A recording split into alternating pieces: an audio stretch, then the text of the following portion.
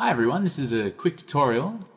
This is from a fan question I had asking how to make an equip weapon state or system.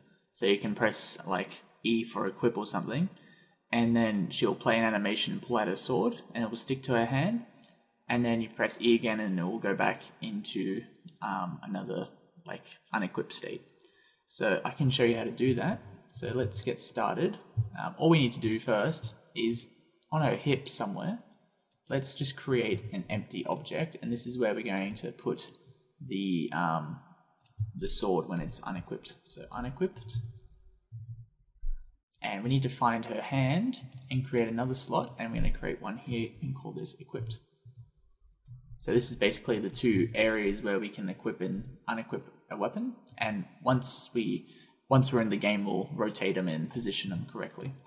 So first, let's find an equip weapon animation. So we've got equip. So you can see her pulling out the sword, and then, or we can go for an over the shoulder. I kind of prefer the over the shoulder one. So let's go to the animator. Let's make sure we're in our player movement. There we go. And let's look for that equip again. And over the shoulder. So let's bring this in, and we're going to call this equip. And let's create a transition. And let's transition back to the player. And let's create a boolean, and we're going to say to equip.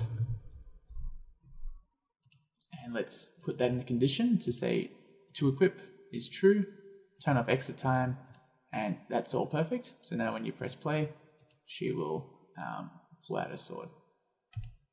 But of course, it's the sword's in her hand right now, but it wouldn't be. So there you go. She'll pull out her sword. So that looks good. Now we just need to create the unequip,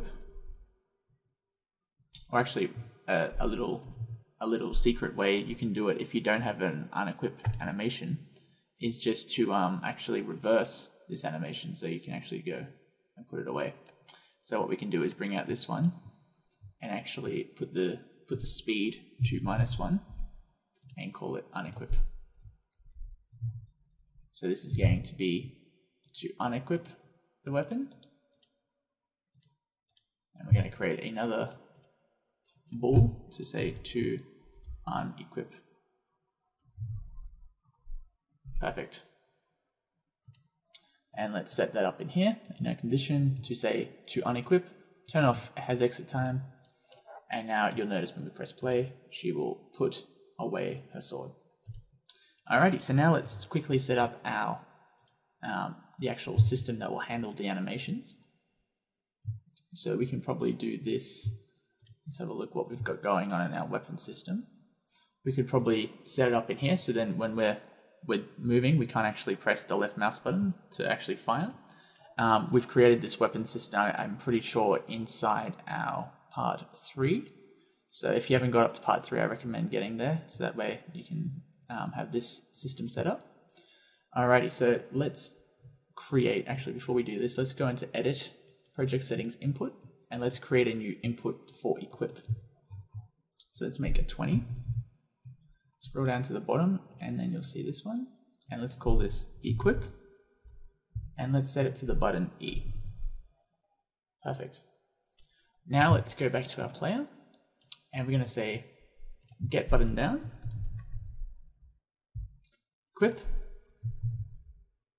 And once we press that button, we're going to send the event to equip weapon. Perfect. So to equip weapon,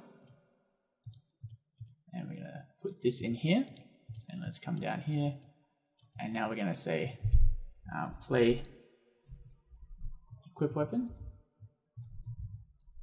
So we're going to send the animation to start playing.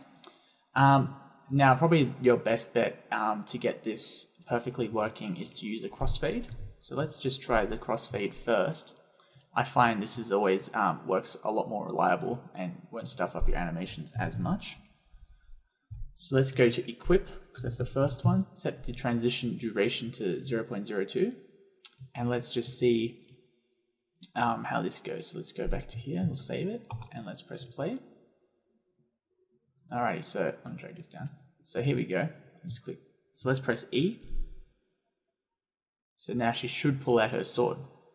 So we kind of want to guesstimate how long it takes for her animation to reach her back. So let's press E. So 1. So probably right on 1, we want to parent the sword into her hand. So we can do this by, let's close this out. Now our unequipped area, let's drag this up in here to her back. And we actually might want to parent it to her upper spine so it moves around correctly.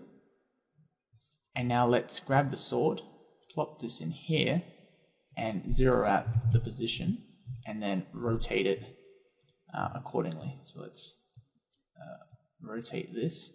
So then it's sitting on her back like that. And if you want to move the position, just move the actual unequipped area so that it sits on her back as you want it. Alrighty, so now when you press play, you'll notice that it's out of her hand and it's actually sitting on her back. Now we want to time it so when you press E, her hand, so we might want to move it up a little bit. So you can actually pause the game real time by pressing Control-Shift-P. So let's press E. So there we go, I pressed it. So now we can actually move the sword into her hand so we can get the correct position for when she reaches for it. So let's make sure it's up around here. All right, that looks pretty good. Now copy the component. This will copy all the values. You can unpause and then paste the component value. So now when you press play and you press reach for it, she's going to look like she's actually reaching for her sword. Now it's just a matter of timing. So what we need to do now is come to her player model and then into the weapon system. And now we're going to set a wait command for, let's make it right on 1 second. Let's see how long that takes us. Let's go and make a finished event. And this is going to trigger our parent to hand one. So we're going to say set parent. And we're going to set the parent of our sword. Make sure it's the sword, not unequipped. To parent to the equipped slot. We're going to say reset local position and rotation because we want it to take on the exact rotation of our equipped thing. All right, so let's hook this up and let's say finished. And let's press play and see what it looks like. Play. So there we go. See, it looks a little bit screwed up. So if we press pause again, Control-Shift-P, we can jump back into our game mode and then we can just rotate our equipped around and make sure it is in her hand and looks good. All right, so let's drag this down and let's make it there. All right, that looks pretty good. Now let's copy component, unpause, and transform and paste it in there. So now when we press play, she'll pull it out, and how good does that look? So now we just need to do the opposite. So now we need to, since we're sitting in this state of parent, we just need to create a new one. So wait for equip weapon, unequip, and then we're back at idle. So, well, actually what we want to do is probably move this, the actual fire the weapon into, so let's go to here, copy these ones, copy and paste them into here because this is actually where we're idling from now because this is going to be our equip state. So and then create one, say 2-first combo. And we want to set the finished areas of these ones into our the actual weapon slot. Perfect. So now we can get rid of this one, delete that transition, and get rid of all of these bools. So let's get rid of these. We only want to get the button down to equip the weapon now. Perfect.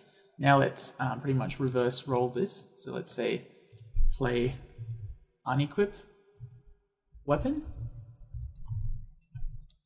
and then let's say finished.